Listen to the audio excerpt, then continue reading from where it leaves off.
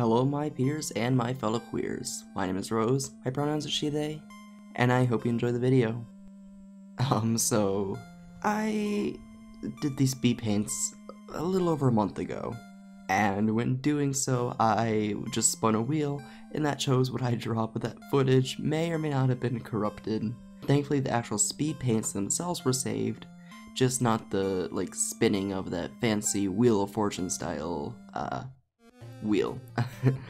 So just for some context, I drew the Ender Dragon and Endermite. There were gonna be 3 things I drew, but the Ender Dragon I kinda got ambitious on, and so I just scrapped the 3rd and put it back on the list. So yeah, it was the husk, by the way. It also wouldn't fit with the end theme that I had going on, sort of. So yeah, I think I might not use the wheel and just do what I want from now on. Anyways, this was just so there'd be a little more context and to go straight into me rambling about why I chose to do this and that on the different aspects of these designs. Yeah, sorry this is kind of a weird intro. Let's get into speed paints and I hope you enjoy. So first up we got this little shit, and let me tell you, he took fucking forever. What I decided to do was take a lot of imagery from actual mites and actual spiders and incorporate that with the simple design of the Endermite, which is just 3 cubes that are purple with a red dot. And how I imagined it is, because when they go after you, they kind of wiggle, and since they're shorter than silverfish, I just like to imagine the little blobs that wiggle around. And then just to add a creepiness factor, I gave them these little claws, because I kind of like to imagine that they are a parasite to Endermen, which is why the Endermen attack them, why they spawn from Ender Pearls that are dropped by Endermen, so when the Endermen die, they drop the eggs. That also explains why not every Enderman drops Ender Pearl when you kill it. Not all of them may have the parasite on them. It was just a cool thought experiment that I really liked, and so I kind of went with it with the design. I also got a bit ambitious and decided I wanted to try a new rendering style. Normally I use relatively thin lines that are very clean and precise, and I decided I wanted to try some lineless art. I've been watching a lot of Jesse Jack Draw. I believe that's how you say his channel name. I am so sorry if I mispronounced that.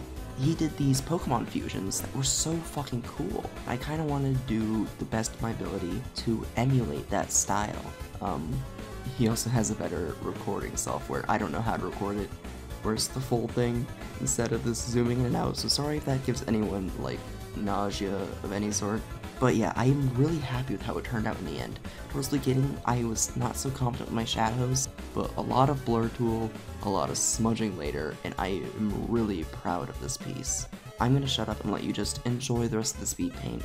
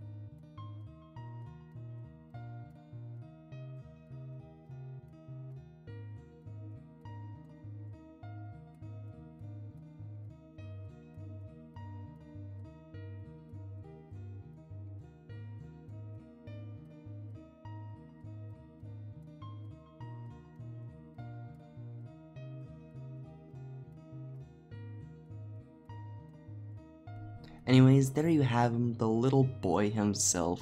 I took away the orange background just for this video. I did that just so it could pop more when I was showing it to some people, because I'm really proud of this piece and how it turned out. I feel like the shading is just right. I added a little texture, looks really nice. The color I picked for the eye happened completely by accident. I was like messing with mask layers and shit, and like I got rid of one, and that was the color that was underneath it apparently, and like I really like it. It's actually almost the exact same color. But if you'd like me to render more pieces like this, it takes a little extra time, but honestly I feel it is worth it. Anyways, let's get on to the big bad boss of the end, Jean herself, the Ender Dragon. Yeah, but you didn't know the Ender Dragon's name was Jean. So this one, I really wanted something that was just kind of different, because whenever you look up Ender Dragon artwork, it is one of three things. It is either the Ender Dragon just kind of standing in the middle of the end with no real context, some sort of player character stand-in, normally a Steve, that is fighting it, or a lot of furry stuff. I understand fluffy dragons in the furry community, but why the Ender Dragon specifically? I'm not judging, I'm just curious. Anyways, this I wanted to look really nice, so I kind of stayed within my comfort zone. I definitely wasn't feeling confident during the sketch, especially with that head. The head was such an awkward shape to get. It took so much trial and error, looking at different dragon head references. I think it definitely looked better after I thinned out the jaw, but I definitely still kind of feel that aspect of I could do better. But the other parts of the body, like the wings, the legs, I am really proud of the legs. Fun fact, I used a cat as the reference for the legs, because like cat legs give off dragon energy. Changed my fucking mind. And with this, you can see I did kind of use a looser style. I didn't use the stabilizer pen as much. I kind of freehanded it more often, which I feel gave it a lot more of a sketchy look. And like, I know that's kind of a subjective thing. If people think a sketchy look makes it feel, if a sketchy look makes it look bad. But I personally don't think that. I think it makes it look more loose and kind of natural in its movements rather than stiff and robotic, which I feel a lot of my pieces tend to have. And I wanted this to have energy of power behind it. She's just a dragon minding her business, but she is also a very powerful being you don't want to mess with. I also struggled with the tail a lot. That shape was so hard to get, whether I was freehanding it or using the stabilizer.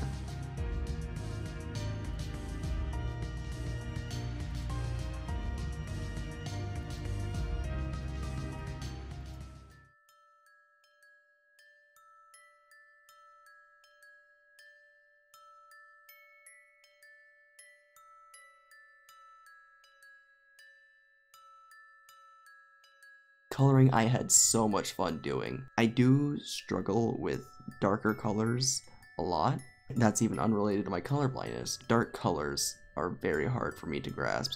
There was also this weird effect. It was in XYZ image rendering or something instead of RGB. So I messed around with that for a while. I eventually fixed it. But yeah, this piece took so long. And the shading was so fun. I basically just did a lot of rim lighting with a few added effects here and there. The reason I did that was because, obviously, if you've been paying attention to the little scenery shown so far, she is on the obsidian towers, and so towards the end of the piece, I put an end crystal behind her, and then a space background that I put a lot of other colors besides purple, and I feel that not only made the lighting make a lot more sense, kind of bring a little more life to the piece. Out of recording, after getting some advice from some fellow artists, I did end up like darkening the shading a bit and exaggerating the white rim lighting just to make it pop a little more and make it a little more realistic, as realistic as this semi-cartoony style has. And I feel it definitely helped with the final version. Anyways, I will just stay quiet and let you enjoy the rest of the speed paint. If you'd like to skip to the end of the video, where I just talk about my experiences doing both these pieces, then yeah, you know what to do. You're smart.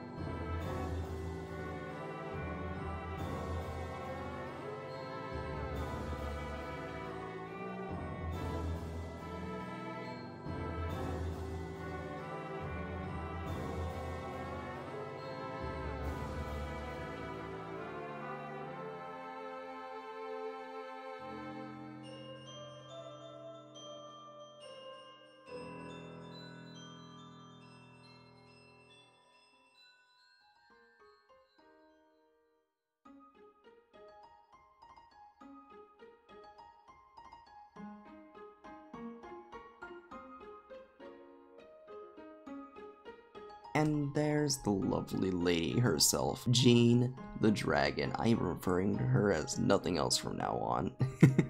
This was so much fun to make, and definitely one of the pieces I'm most proud of. I've even used it as my Twitter banner or background, whatever the fuck it's called. By the way, I have a Twitter now. Go check it out. This is a threat. Yeah, I've been talking for too long. I hope you guys enjoyed. We're almost to 400 subscribers, and it's such a huge milestone. I know most of you were here when I just posted TikTok content. I definitely wanted to take the channel away from that, but I also know a lot of people who watch that are returning viewers, so they are still going to be up for your enjoyment. But I hope you will watch some of the new stuff too, because I appreciate it. Comment down below what mob you'd like to see me draw more. If you'd like to see more art content, I don't want it to be the main thing on this channel. I want to be mostly gaming, a Reddit video every week or so, then art content sprinkled in. Thank you for coming along. I really appreciate everyone who watches this video, whether it be for the first minute or the whole, I don't actually know how long this video is yet. But as always, I appreciate your existence. Please keep on existing, and I hope you have a good existence. Bye! I'm gonna hug the microphone because we all need one.